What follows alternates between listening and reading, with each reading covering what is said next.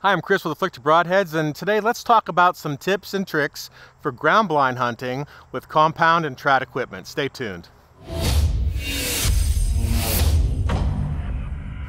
So today we're going to talk about what I call the 4 C's of blind hunting when it comes to compounds and trad equipment. The first thing I want to talk about is clearing the ground for your ground blind. It seems pretty self-explanatory, but I think that it's really good to mention that having the ground clear where your blind is setting is of vital importance, as a lot of shots are going to be very close to your blind. Sometimes they're going to be far, but very often they're going to be up close, sometimes right in front of the window.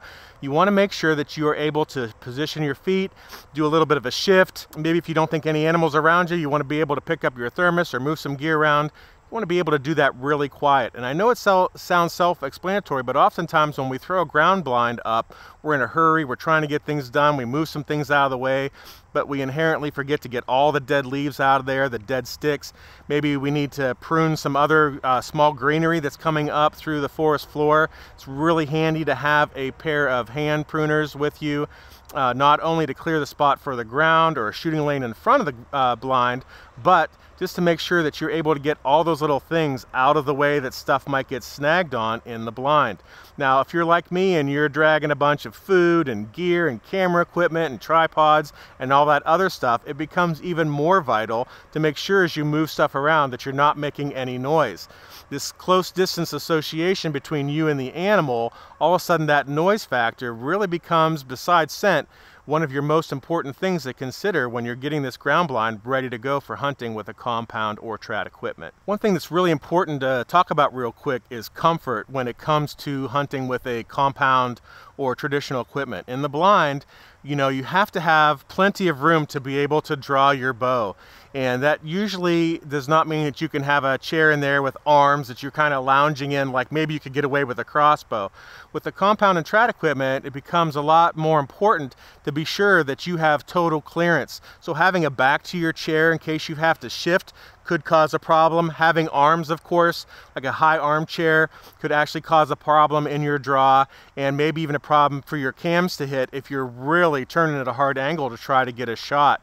So there's lots of different stool choices, whether it's a fold out like this, a tripod style. There's a lot of really good blind chairs that offer you some comfort without all the other hindrances. So I would say if you're going to look at a purchase, look at comfort, because you want to be able to sit a long time. You don't want to be standing up stretching all the time. You want to have the perfect height. Okay, as I mentioned before about comfort, now that we're inside the blind, I just want to give you a good idea of why it's important to be wary of the height of whatever you're sitting in. So this chair I have here is considerably lower than what I normally hunt in. I like to be about 8 inches higher. Let's say if I'm in a low chair here and I am drawing back and my target is close and I draw here and I'm looking through my sight, you can see where my arrow is going to go. It's going to hit the bottom of this window, but my sight is totally clear. I'm focused, I'm on my target animal, I'm ready to release, but that arrow is going to hit the bottom of this window. And also you have to take into consideration that if you're shooting through any of these areas, that these support pieces aren't in the way of your blind as well, if they have those support pieces. Same with corner posts on your blind as well. You want to make sure that you are clear from that. So you want to really be conscious as you sit down and as you prepare and you're getting an idea where you think your animals are going to come from, that you will definitely be able to clear your arrow from this bottom panel. I know you guys are going to be dropping stories of that. It's happened to every one of us. It's happened to me, and it's just something that happens, especially in the heat of the moment when you're excited or you're new to ground blind hunting. So you want to make sure your chair is comfortable, but it is also the right height to help you get clearance. And then once you feel comfortable with whatever that height is, that you have practiced a little bit out of your blind and at home to make sure that you're proficient from that seated position. Now, the compound, there's shorter axle to axles. They're really easy to maneuver in the blind. You don't have to worry about the ceiling so much. Briefly, I just want to mention trad, because this has been a nightmare of mine on turkey hunts where I'm in a smaller blind. I've gone a long way in. I finally get my shot opportunity, and as I go to draw, I am hitting the top of this blind. So you may not even realize that you're hitting because you're in the highest part of the blind, but as you draw back and that top limb comes forward, it usually hits where the blind starts to taper down for the roof. So trad guys are going to have a little bit tougher time finding a blind that really is going to work for them. So take your time and make sure you have enough clearance. And you're going to have to really be specific about your seat as well and how high you are as far as all this is concerned to make sure that you're able to get a shot without this top limb touching your roof in any way. Another important thing to consider if you are new to ground blind hunting is your clothes. You want to make sure that you are wearing black. Now, for every other type of hunting, you know, we always talk about wearing camo, and that's all well and good. But in the blind, from your waist up at least, you need to have black on. That will really help you play into the shadows of the blind and keep you concealed.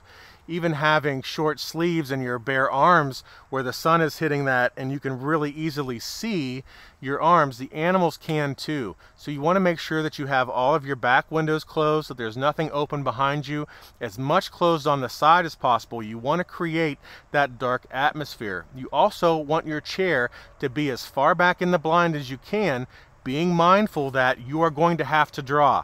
So you want to make sure that even though you're back here, that when you bring your arm back to come to full draw, you are not hitting your arm in the back of that blind and you've given yourself enough room. So it's always a good idea to practice drawing once or twice out of your blind when you get there, just to make sure that you are clear to do whatever you think you need to do, and that way you can make sure you're not going to run into any issues. But black face mask, black gloves, everything black will really help you play to the darkness that the blind creates to help you keep concealed, especially if you do have to move a little bit. The last thing I want to talk about is shooting through mesh on blinds. If you are going to shoot through your mesh and you have a fixed blade, practice, make sure that your fixed blade goes through the mesh easily. If you have a mechanical or a hybrid broadhead, I do not recommend shooting through mesh. We've tried a bunch of different mechanicals and our hybrids, and sometimes they fly absolutely perfect when shot through mesh, and sometimes they don't. It's really not worth the risk. The different mesh materials, how tight the mesh is between the walls, all play a factor in how your broadhead interacts with that mesh, and most of the time it's really not that great. So I would advise against shooting through mesh if you have a mechanical or hybrid broadhead. So make sure you've practiced in your blind, out of your blind, in the chair, have enough clearance. Good luck in the woods.